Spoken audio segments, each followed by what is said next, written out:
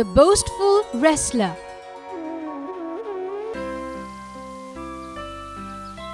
Once, a tall, handsome, well-built wrestler visited a king's royal court.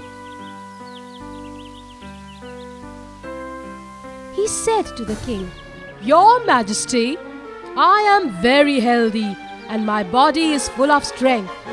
I can drink 100 liters of milk a day. I can fight 10 wrestlers at one go single-handedly.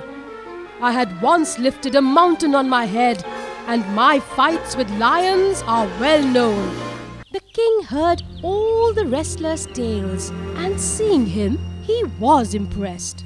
He gave the wrestler a post to work on. The king was sure that someday his services would be needed. The wrestler did not do much. Mostly, he used to tell his boastful tales and used to eat a lot, sleep a lot, and impress the king with false tales.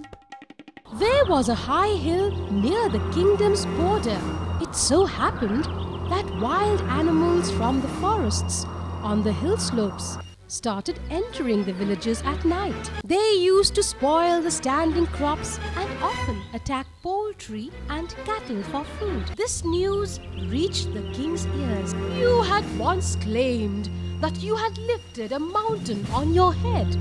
Now is the time to prove yourself. There is a forested hill near our kingdom's border. You must lift it and shift or throw it somewhere far from us. This way my people will no longer be troubled by the animals from these forests." "Yes, Your Majesty, we'll go there immediately. But before that, I want to eat something."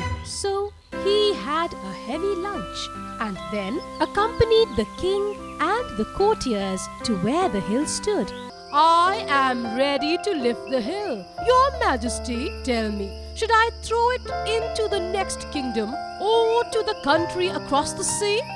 "I can do as you wish, but first you'll have to call your men so that they dig the hill out of the firm ground before I lift it on my head."